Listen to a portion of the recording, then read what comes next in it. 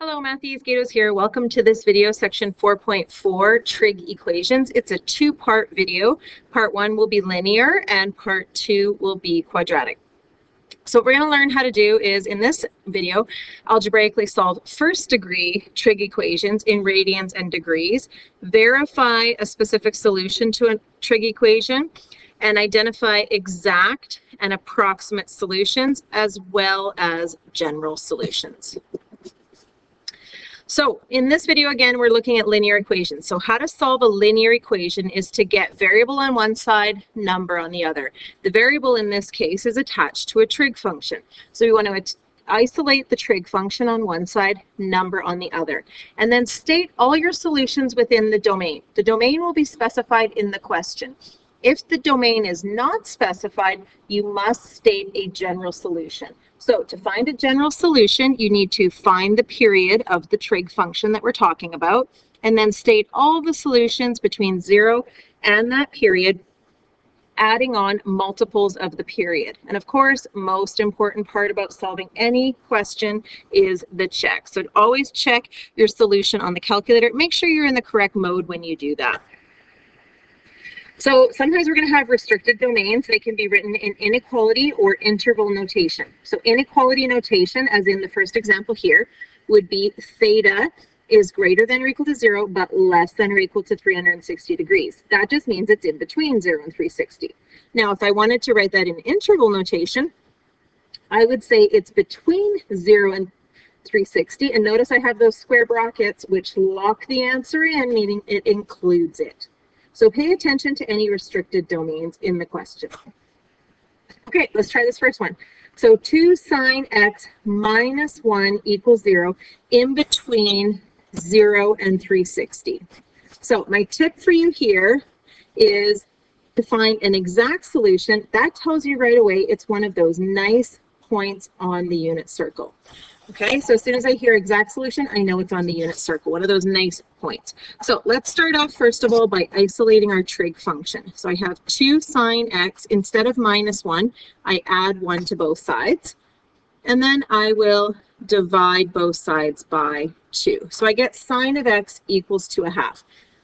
Now, thinking about the unit circle, let's do this in two parts. First of all, looking at our unit circle, sine, the y coordinate, is positive, sine is positive, in quadrants 1 and quadrants 2.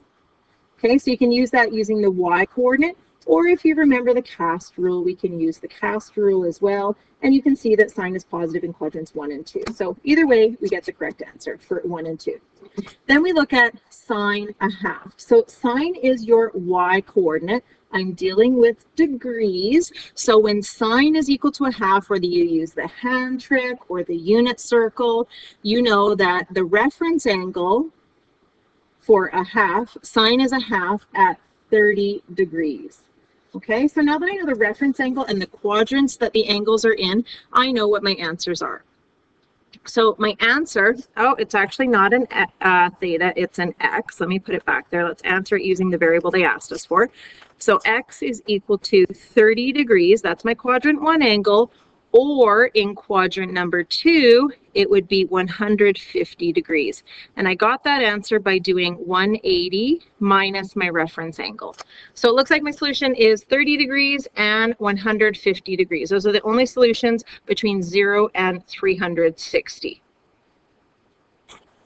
So looking at the check, I can just simply replace x in my original equation with the answer. So you can see 2 sine 30 minus 1 is 0, and 2 sine 150 is also minus 0, so I know I did it correctly. Okay, let's try this one. Again, I'm looking for an exact solution, which means it's on one of those nice points on the unit circle. This time, I'm looking at radians. Okay, so cotan of theta, or x, is equal to -√3. So let's start first of all by looking at where is cotan negative. Well, cotan is negative anywhere tan is negative. So let's think about where tan is negative. So that's the ratio of y over x for tan, or x over y for cotan. I think in this case here, it's easier just to look at the cast rule. So looking at the cast rule, cotan and tangent are negative in quadrants number 2 and quadrant number 4. So now that I know what quadrants I'm looking in, I need to find my reference angle. So cotan is equal to the ratio of cosine over sine. So cotan is the ratio of cosine over sine, which is your x coordinate over your y coordinate. So that means that I am looking for a coordinate on the unit circle that has root 3 for my cosine and a half for my sine, because then you can see that cosine over sine is root 3. Okay, so since it's in quadrant number 2, so quadrant number 2, it would have the coordinates of negative root 3 over 2 and a half. And if I was looking in quadrant number 4, it would have coordinates of root 3 over 2 and negative a half. So I just have to find the angle that goes with that. So my angle here, first of all, I can figure out my reference angle. My reference angle, where I have coordinates root 3 over 2 and a half, would be 30 degrees, or pi over 6. So in quadrant number 2, let's use our trick for radians. In quadrant number 2, the numerator is 1 less than the denominator, so that would be 5 pi over 6. And in quadrant number 4, it's double 1 less. The numerator is double 1 less the denominator, so that would be 11 pi over 6. Okay, so I've got my solutions up to 2 pi, but it could also be from negative pi to 2 pi. So the 2 pi we've already got. That's just one positive rotation of the unit circle, and we've got both of those answers. Negative pi means I'm doing a half turn in this direction, and I know that there's a solution right here in quadrant number 4. So that solution would just simply be negative the reference angle, because it goes in the opposite direction. So in this direction, I have the reference angle here. I have the numerator is 1 less than the denominator. Here, the numerator is 1 more than the denominator. Here, it is double 1 less. When I go in a clockwise rotation for negative angles, it's just the opposite. This is the reference angle. This is 1 less. This is 1 more. This is double 1 less. Okay? So it looks like my solutions, if I just put them in order, is going to be negative pi over 6, 5 pi over 6, and 11 pi over 6. Those would be your solutions altogether. So again, I want to go and check. There is not a cotan button on the calculator, so what I did is I did 1 over 10. So there's my negative pi over 6, my 5 pi over 6, and my 11 pi over 6. They were all supposed to equal to negative root 3, which is about negative 1.7. And you can see for each of them, negative pi over 6 works, 5 pi over 6 works, and 11 pi over 6 works.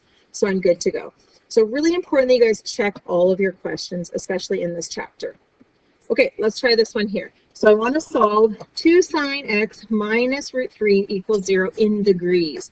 Now notice there is no domain specified. So no domain specified means I am looking at a general solution. So looking at sine x, the period of sine x is 360 degrees. So I'm going to find all of the solutions from 0 to 360, and then I'm going to add on multiples of the period.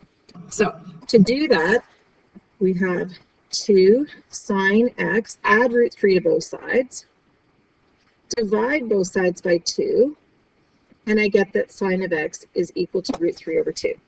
Okay, so 2 things going on here. First of all, sine positive. Sine is positive, the y coordinate of the unit circle in quadrants 1 or 2. Or you can also look at it using your cast rule. So whichever way you feel more comfortable, there's no right or wrong way of doing it, as long as I know that I have solutions in quadrant 1 and quadrant 2. Okay, next thing I need to look at is my reference angle. So which degree has a sine value of root 3 over 2? So my reference angle is going to be, so whether you use the hand trick or you look for that y coordinate that is √3/2, either way is fine. I'm dealing with 60 degrees. Okay, so use the hand trick or your unit circle, you know that it's 60 degrees. So I know that my first solution in quadrant number 1 is going to be 60 degrees, and I add on multiples of the period, which is 360. My second solution is going to be in quadrant 2. So in quadrant 2, if I have a reference angle of 160, so in quadrant number 2, it's going to be 180 minus my reference angle. So it will be 120 degrees plus multiples of 360. And then I just want to state that n is an integer. In other words, I can have positive rotations and negative rotations, clockwise and counterclockwise angles. So those would be my solutions in general form in degrees.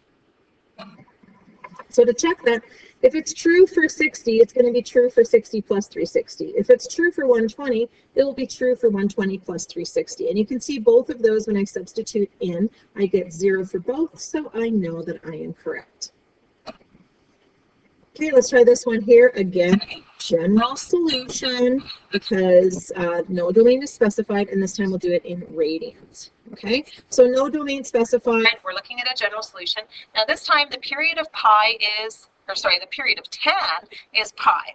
So I only have to look at solutions from 0 to pi. So let's isolate tangent here. So I'm going to have tan of x subtract 1 from both sides is -1. So I need to look at, first of all, where is tan negative? And tan is negative. I think for tan and cotan, I always use my cast rule. It's a little bit easier. So tan is negative in quadrant 2 and in quadrant 4.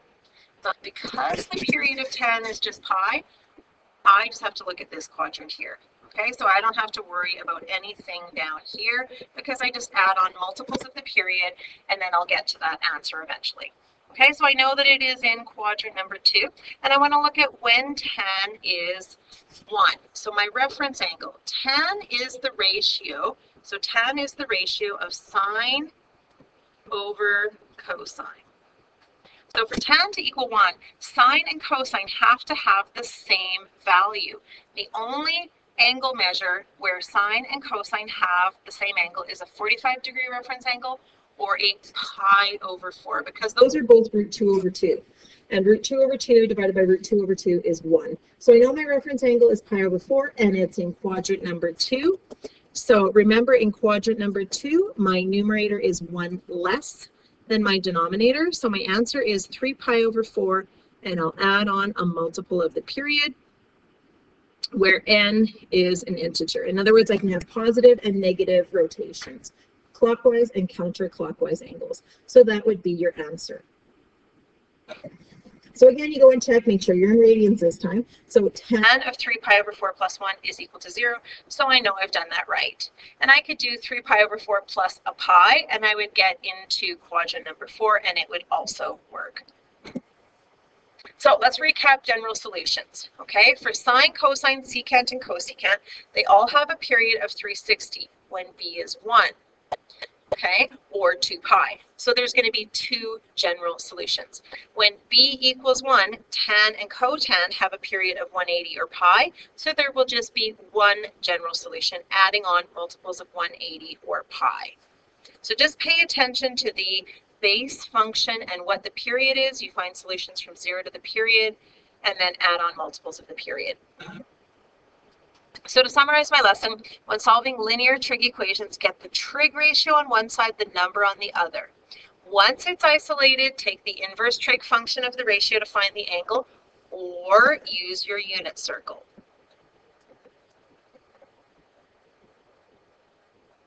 Okay, so if it's one of those exact values. State all your answers within the domain. If no domain is specified, find a general solution. So from 0 to the period, adding on multiples of the period. And the most important step of any solving equation is the check. No point in doing a question if you're not going to check to see if you're right. So here's a unique way of signing solving an equation, which I do not want you to do. 1 over n times sine of x equals, canceling out the n's and then saying that the answer must be 6.